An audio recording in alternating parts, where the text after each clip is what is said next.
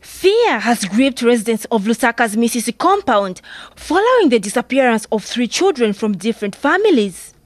Ruben Banda, aged 8, Oliver Msoniso, 11, and Dabuiso Tembo, aged 12 years, went missing from their respective homes on March 4, 2014. Sunday, March 16, 2014 marks the 13th day since the children went missing, and efforts have been made to search for them in dams and police stations, but all in vain. Ruben's mother, Bridget Nyau, now explains what transpired on that fateful day.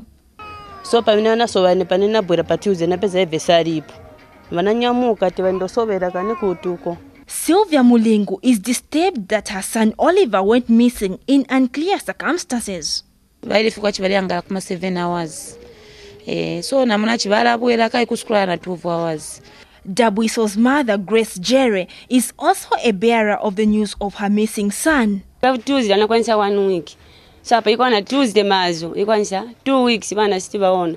So na kwa mene balili sitiziba kuti kapena bana balipa bwanja Koloma Ward 1 Councillor Lawrence Sichalwe is shocked with the news of children missing in his ward. Criminal activities, the perpetrators of these criminal activities live amongst us.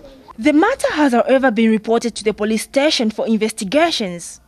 Naomi Ngandu, Muvi TV News in Lusaka.